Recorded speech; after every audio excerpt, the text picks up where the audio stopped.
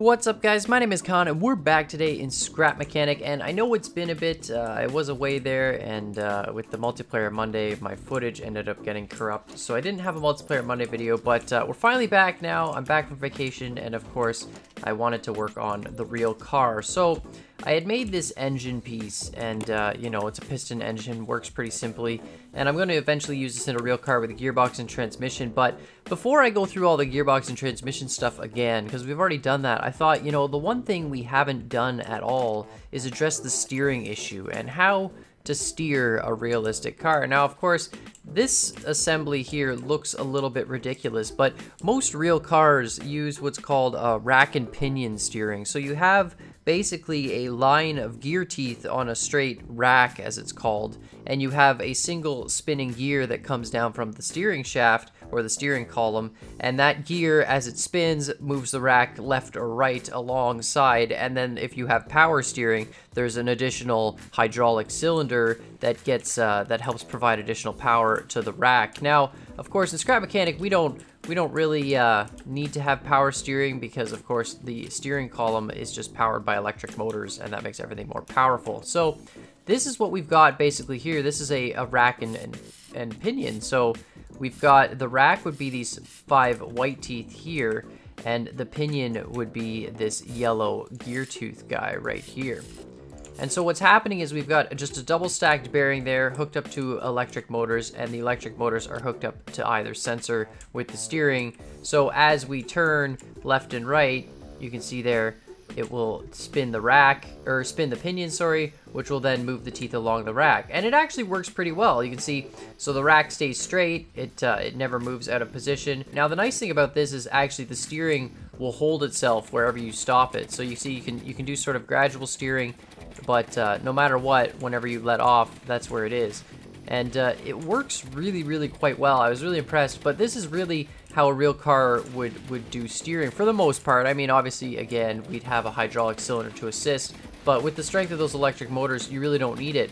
And the coolest thing about this steering is it has a lot of power behind it. So, you know, there's always the issue with certain steering mechanisms. For example, if we set up a really basic steering mechanism, right, so this is probably your most basic car. You know, we've got some simple steering, just a vertical bearing there, and then, you know, engine on the back wheels, and you know, overall it drives, and you don't really have any issues, and this is, you know, got no problems.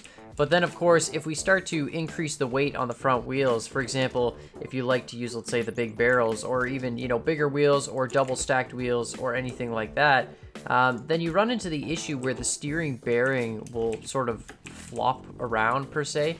So it'll drive fine here, no problem, but you see if we hit a rock here, see how it just flops like that? And, you know, there's nothing really you can do about that. It kind of prevents you from doing a lot of things, and, you know, that's sort of an issue. But if we take this exact same setup here and we put it on the rack and pinion steering model, like so, because the rack and pinion uses like an actual gear meshing with another gear, it has pretty much infinite strength. I mean, it's beefy, and you know, if we run into this here, there's no flop at all. It'll just turn into it, you see, and we can even turn it backwards. To the point actually where it's actually kind of ridiculous if we take this and go to the extreme level. So I thought this was kind of awesome, but you can see there the steering will always stay up. It's too heavy to move now. It doesn't even do anything, but it's an extremely powerful steering system, and it's almost infinitely powered. But of course, it is a little bit interesting to set up. So if you actually notice, if we delete these now, let's just, yeah, we don't need all this stuff. The rack is actually free floating, so you can see there the rack actually free floats just in this sort of L-shaped or U-shaped trough of the concrete. The rack itself is only attached to the 2 wheels, and then the wheels themselves are attached on a double pivot point. So you have the wheel attached to this pivot point, which extends out on this arm to a secondary pivot point here, which goes up on this little cross beam, and that allows the rack to stay straight. You can see there the joiner piece will go on an angle as the steering goes on an angle. So it doesn't stay completely straight, but you need your rack to stay completely straight, otherwise your gear tooth will fall out of mesh. And so in order to do that, the rack just slides, you know, back and forth through that little U-shaped trough, but it's not actually attached to anything, as you can see. And in a real car, they do this with a cylinder, and it's inside of a cylinder. But you know, this is pretty much the equivalent I came up with. But then, of course, you know, the one issue with this is most real cars, the steering will recenter itself as you drive, and this doesn't do that. And so that's kind of an issue. So you can see there, it's great for something like a truck or an off-road truck. We could, if I had suspension attached to all this, but you could sit here and, you know, you could drive straight and set your steering to a slight angle and then just, you know, constantly hold that and no problem. But we want to be able to sometimes, you know, center the steering. So I decided to make another version which uses some sensors. And you can see there the rack is still the same rack, but we've got a little bit of this extra U piece. And that allows the sensors here, which are set to range 3, to pick up if they're on the rack or not. So you can see there, if we go off the rack, this one sensor shuts off, but the other one stays on constantly. So that means we know we're turned to the one side.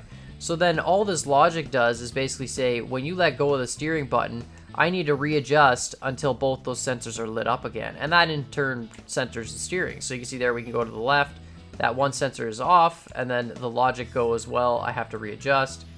But it actually works. You can see there, you know, we can turn, and then as soon as we let off the steering, it has a little bit of a delay, obviously due to the circuits and the speed of electric motors and stuff. But the steering has a ton of power, and overall it's just great for a truck. But you know, definitely going to use it for the real car just to prove the point. So overall, guys, I'm really happy with this design. You know, obviously I would need to add suspension, which would mean I'd need a series of other sets of bearings and all that.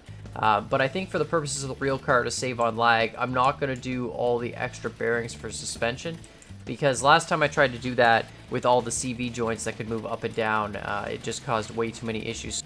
But I think for the real car, I'm going to use this kind of steering, going to a gearbox, which then in turn probably goes to like a rear differential of some kind, and then overall afterwards get that, oh, god dang it, and then after it goes to the rear differential, we'll have it go to a, you know, down to the wheels and all that, and I think it'll work out quite well. But you know, for the purposes of today, I think all we need to do really to make a real car is we're just going to attach this engine.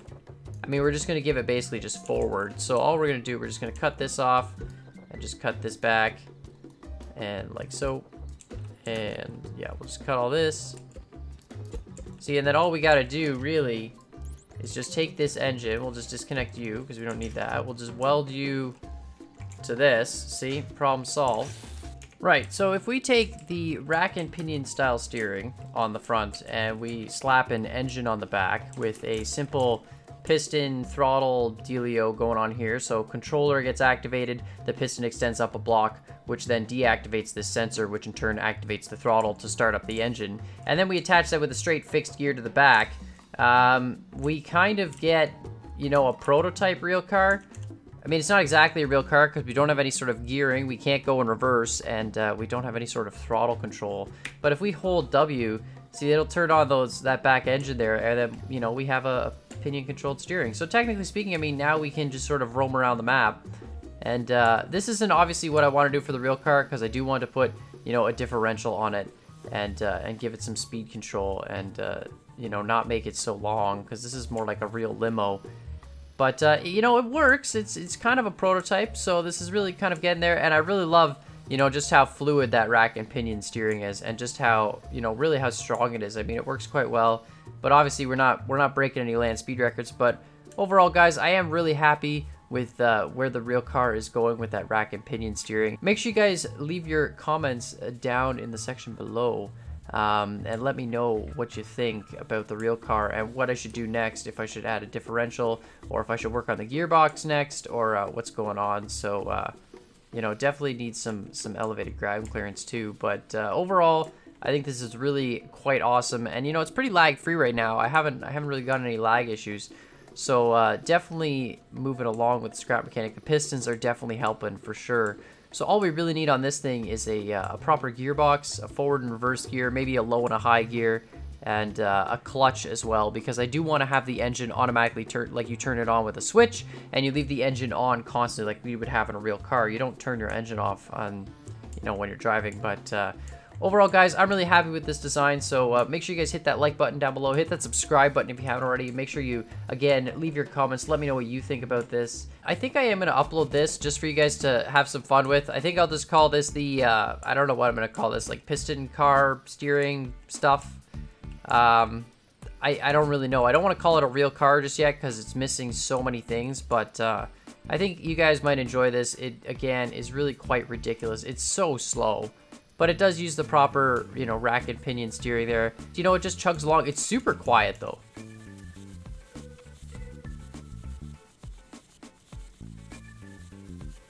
But anyways, make sure you guys hit those buttons down below, and definitely leave your suggestions for other cool builds and stuff you'd like to see in Scrap Mechanic. And as always, I hope you guys enjoyed this video, and I'll see y'all next time.